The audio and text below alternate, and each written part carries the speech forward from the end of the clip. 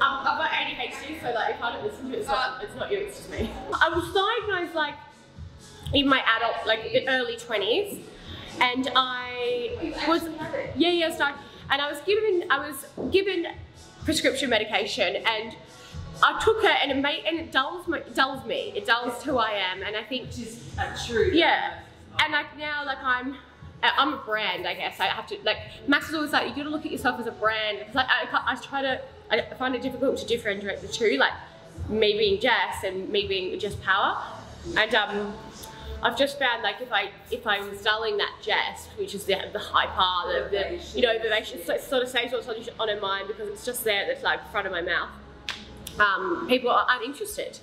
So, but they're not interested in, like, they want like fun, like bubbly all the time Jess. But then when I was medicating, it was just, I was a bit spaced out, like quiet.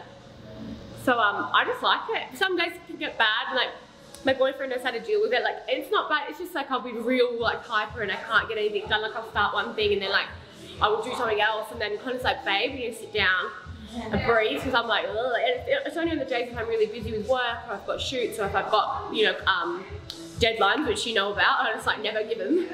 It's sort of like my brain just can't like focus on doing that job. But it's been, so what, I've got diagnosed when I was 20 or 19 or 20, and now I just, I know when I'm bad and I know when I'm good, and I just vocalize it. Like, I'm sorry if I'm not listening to you, it's not you, it's just me.